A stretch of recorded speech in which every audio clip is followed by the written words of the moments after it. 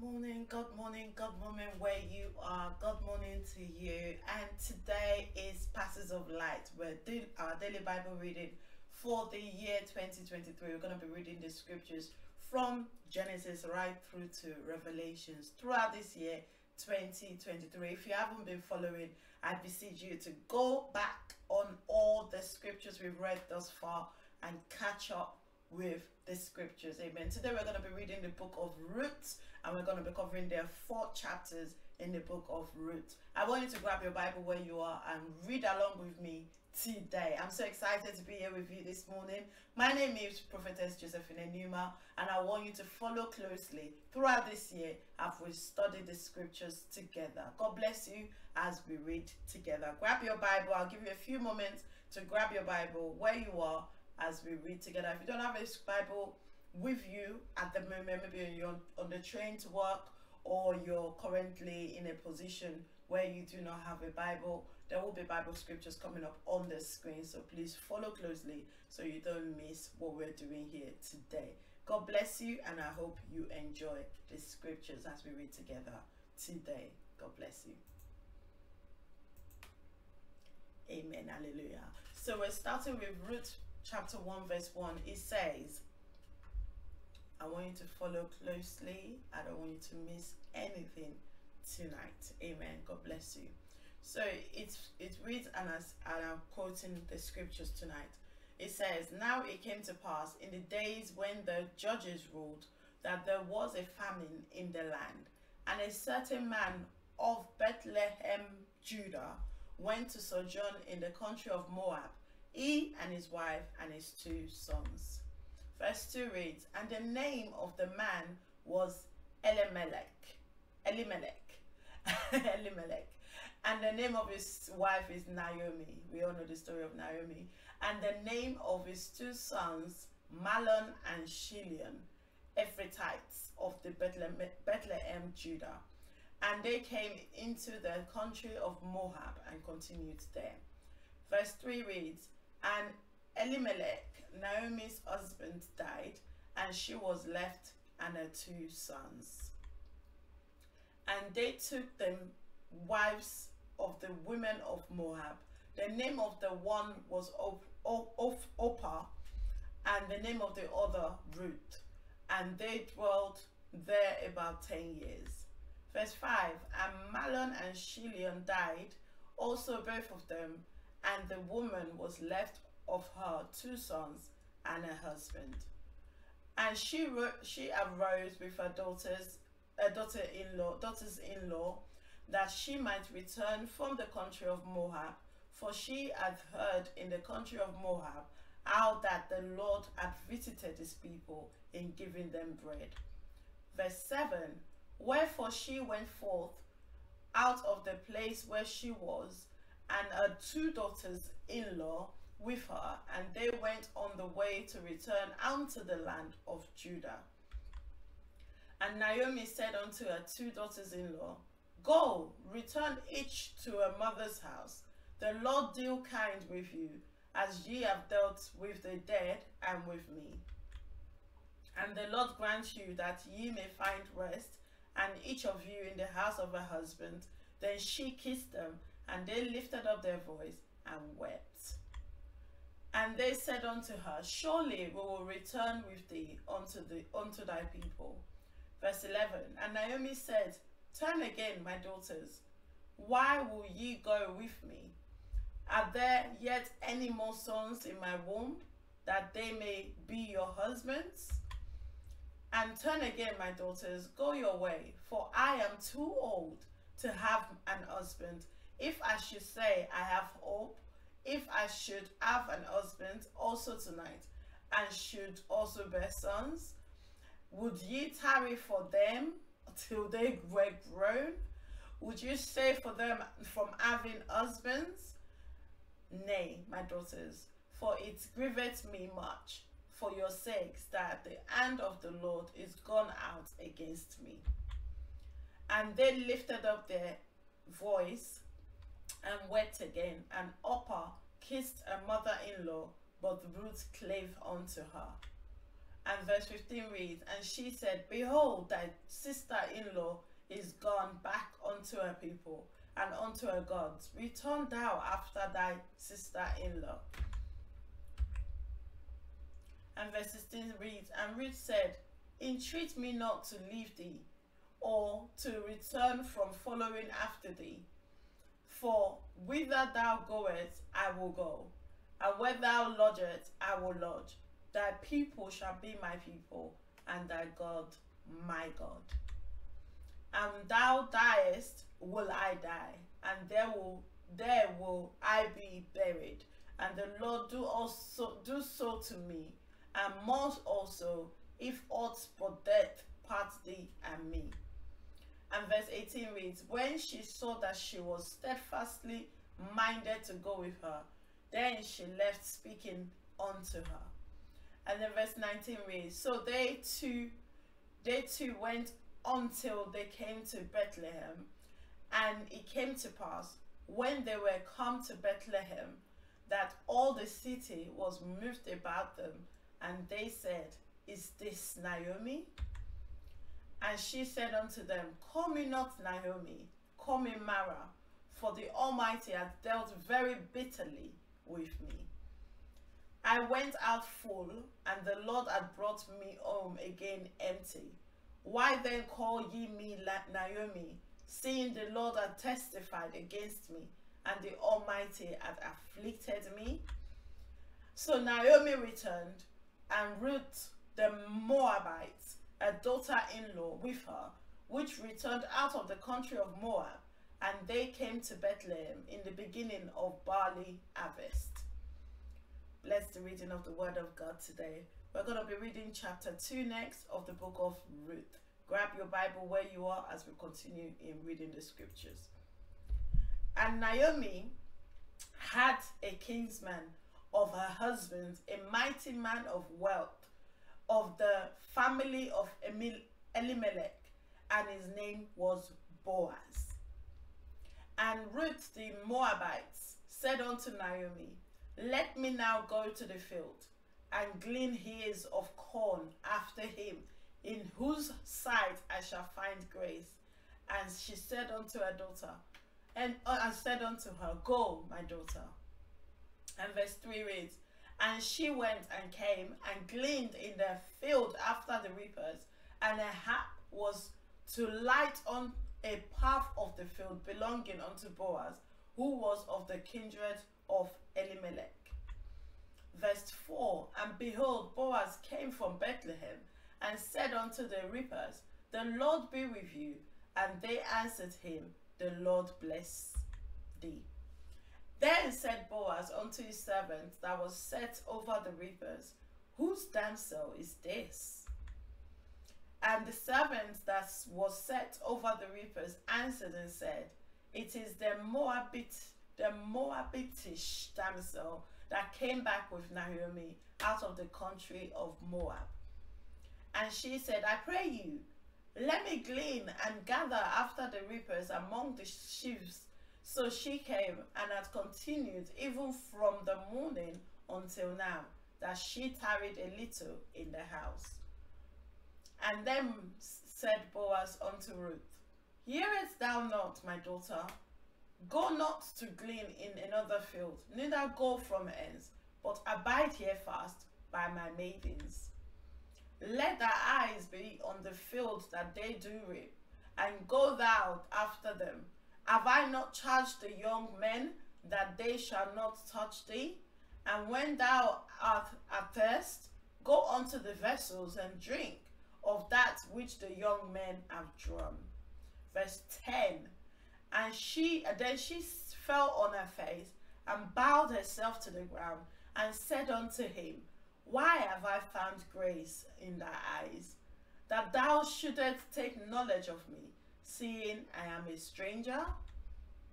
Verse 11. And Boaz answered and said unto her, it hath fully been shewed me all that thou hast done unto thy mother-in-law since the death of thy husband, and how thou hast left thy father and thy mother, and the land of thy nativity, and art come unto a people which thou knowest not heretofore. And the Lord recompense thy work, and a full reward be given thee of the Lord God of Israel, under whose wings thou art come to trust. Verse 13, then she said, let me find favor in thy sight, my Lord, for that thou hast comforted me, and for that thou hast spoken friendly unto thy handmaid, though I be not like unto one of thy handmaidens. And verse 14 reads, and Boaz said unto her, at mealtime come thou hither, and eat of the bread, and dip thy morsel in the vinegar. And she sat beside the reapers, and he reached her parched corn, and she did eat, and was sufficed, and left. Verse 15, and when she was risen up to glean, Boaz commanded his young men, saying, let her glean even among the sheaves, and reproach her not. Verse 16, and let fall also some of the handfuls of purples for her, and leave them, and that she may glean them, and rebuke her not. Verse 17, so she gleaned in the field until even, and beat out that she had gleaned, and it was about an ephah of barley. Verse 18, and she took it up, and went into the city, and her mother-in-law saw that she had gleaned, and she brought forth, and gave to her that she had reserved after she was sufficed. Verse 19, and her mother-in-law said unto her, where art thou gleaned today? And where wroughtest thou? Blessed be he that did take knowledge of thee. And she shewed her mother-in-law with whom she had wrought, and said, the man's name with whom I have wrought this today is Boaz. And Naomi said unto her daughter-in-law, blessed be he of the Lord, who had not left off his kindness to the living and to the dead. And Naomi said unto her, the man is near of kin unto us, one of our next kinsmen. And Ruth the Moabitess said, he said unto me also, thou shalt keep fast by my young men until they have ended all my harvest. Verse 22, and Naomi said unto Ruth, her daughter-in-law, it is good, my daughter, that thou go out with his maidens, that they meet thee not in any other field. And verse 23, the last verse of this chapter, reads, so she kept fast by the maidens of Boaz to glean unto the end of the barley harvest and of wheat harvest, and dwelt with her mother-in-law. Bless the reading of the word of God. Now we go on to chapter 3 of this Bible passage. Chapter 3 verse 1 reads, and then Naomi, her mother-in-law, said unto her, my daughter, shall I not seek rest for thee, that it may be well with thee? Verse 2 of chapter 3. And now is not Boaz of our kindred, with whose maidens thou wast? And behold, he winnoweth barley tonight in the threshing floor. Verse 3. Wash thyself therefore, and anoint thee, and put thy raiment upon thee, and get thee down to the floor, but make not thyself known unto the man, until he shall have done eating and drinking.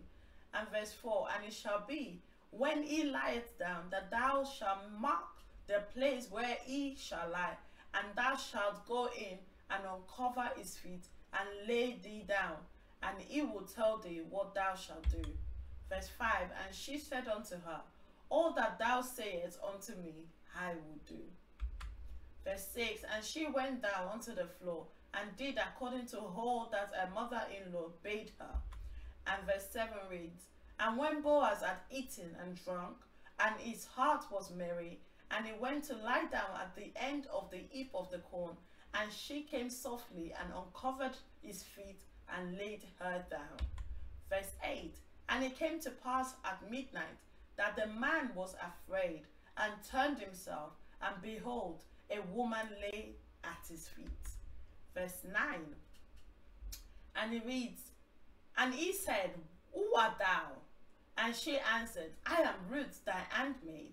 Spread therefore thy skirts over thy handmaid, for thou art a near kinsman. Verse 10. And he said, blessed be thou of the Lord, my daughter, for thou hast shewed more kindness in the latter end than at the beginning, inasmuch as thou followest not young men, whether poor or rich. Verse 11. And now, my daughter, fear not, I will do to thee all that thou requirest, for all the city of my people doeth know that thou art a virtuous woman. Verse 12. And now it is true that I am thy near kinsman, albeit there is a kinsman nearer than I. And then verse 13 reads, tarry this night, and it shall be in the morning, that if he will perform unto thee the part of a kinsman well, let him do the kinsman's part. But if he will not do the part of a kinsman to thee, then will I do the part of a kinsman to thee. And as the Lord liveth, lie down until the morning. And she lay at his feet until the morning, and she rose up before one could know another. And he said, let it not be known that a woman came into the floor. And he said, bring the veil that thou art upon thee, and hold it. And when she held it, he measured 6 measures of barley, and laid it on her, and she went into the city. Verse 16. And when she came to her mother-in-law, she said, who art thou, my daughter? And she told her all that the man had done to her. And she said, these 6 measures of barley gave he me, for he said unto me, go not empty unto thy mother-in-law. Verse 18. Then said she, sit still, my daughter, until thou know how the matter will fall. For the man will not be in rest until he have finished the thing this day. Bless the reading of the word of God. Verse 18 was the last verse of that chapter. We're moving on now to chapter 4 of the book of Ruth. God bless you as you're following. Chapter 4 of the book of Ruth, verse 1 reads, then went Boaz up to the gate, and sat down there, and behold, the kinsman of whom Boaz spake came by, unto whom he said, oh, such a one, turn aside, sit down here. And he turned aside and sat down. And he took 10 men of the elders of the city, and said, sit ye down here. And they sat down. And verse 3 reads, and he said unto the kinsman, Naomi, that is come again out of the country of Moab, selleth a parcel of land, which was our brother Elimelech's. And I thought to advertise thee, saying, buy it before the inhabitants, and before the elders of my people.